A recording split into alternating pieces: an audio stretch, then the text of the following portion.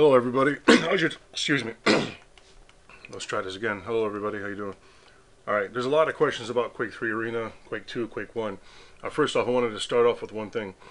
That all these servers, even though you go in the game, you don't find them, or you don't even know they're out there, there is actually over 3,000, and I'm probably lowballing it, servers for Quake 1, Quake 2, and Quake 3 alone. So right now I'm going to concentrate on Quake 3 Arena, okay? This is what you got to do for part of it. I don't even know if it's going to show up on the screen. Now, people have questions about multiplayer. The servers, you go right to the multiplayer, goes right to servers. And you can hit spacebar if there's too many servers, like sometimes they can be up to 600-700. You hit the spacebar and you stop it. Alright, that takes care of that. Now, somebody had questions about changing your character and your screen name. You go to player, you change your screen name here. Handicap, just leave it to none. Effects to rail. One of the weapons that shoots lasers, if you will. To all these different colors. It's just something they allow you to do. Let's see, network. Put it on this regardless of your speed. This is all custom. You can adjust things as you go. But I highly recommend that you go to full screen regardless of your video mode. You'll find out why if you don't. CD key, very easy. All twos. I know. Just hold down the 2 key straight across. Now I believe there was another question that somebody had. They wanted to know, oh yeah, how to change your character. You just go to the model screen. And I'm not going to do it because I don't want to change it. You click on it and you claim it.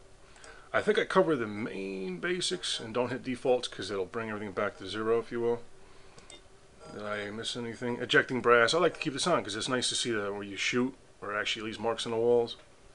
Simple items like small things, small little details show up, so I keep all this on.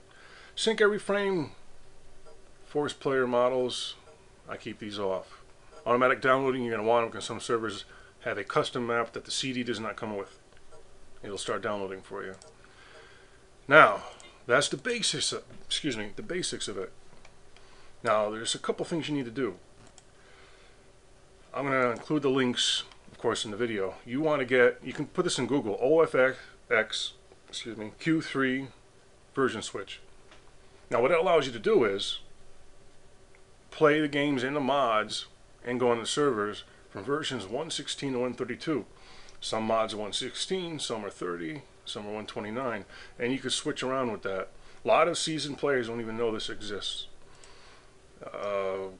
Okay, you also need a point release. So type in Google, I'll link everything, point release 132 Quake 3 Arena. That'll bring you up to 132, so you can play everything from 132 back. Now, as a secondary thing, not a mandatory thing, but it is nice, I downloaded a server browser for Quake 3 Arena. They have them for Quake 2. I'm not sure about Quake 1 yet.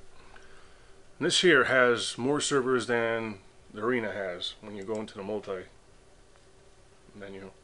As you can see already, we're up to 448. Now, I'm trying to think what 132 has. I think it has 400 and something. So there's definitely more in here. Anyways, you learn how to configure it yourself because it'll ask you where the game is, and you'll figure it all out yourself. Alright, now you've seen the 1.16 window, so I'm going to switch it to 1.32 and show you the difference. Should I do this right? Okay, 1.32, set and launch. And here we go. It's going to be a boring video, right? And here you go, 447. Okay, but that browser at times sometimes is even higher than this, a lot. And there's different versions in there as well. Alright, that concludes that. I don't want to hear everything, so I'm just going to hit spacebar, select my server and go in.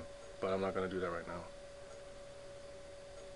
Alright, this is the first part of the video, at least I intended to be. I don't think it's going to be the whole video, because I'm going to cover Quake 2 eventually. I'm not going to bother with Quake 1 because I have my reasons.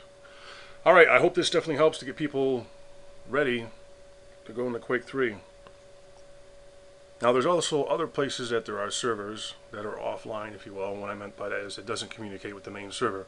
So there's perhaps a couple thousand, at least, that I've noticed that are not in the server browser or in the game. Alrighty, I'm going to hit stop here. If you have any questions or comments, please leave them below.